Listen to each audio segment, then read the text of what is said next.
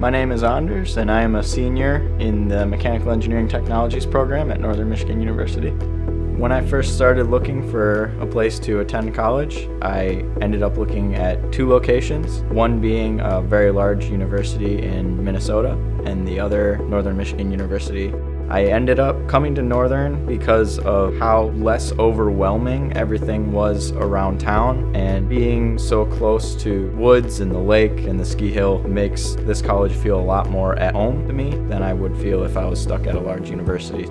The small class sizes give you an excellent opportunity to get to know everybody in your class and have quality one-on-one time with the professors. I decided to pursue the Mechanical Engineering Technology program at Northern because of the fantastic hands-on learning experience you can get.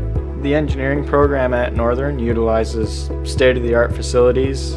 We have full access to a CNC lab. Working with the CNC machines gives excellent experience in how to design a product for easiest manufacturability. And we get to use powerful modeling programs like SolidWorks, in which I gained excellent experience in how to design for manufacturability. Much of an engineering student's time their senior year is spent working on a senior project.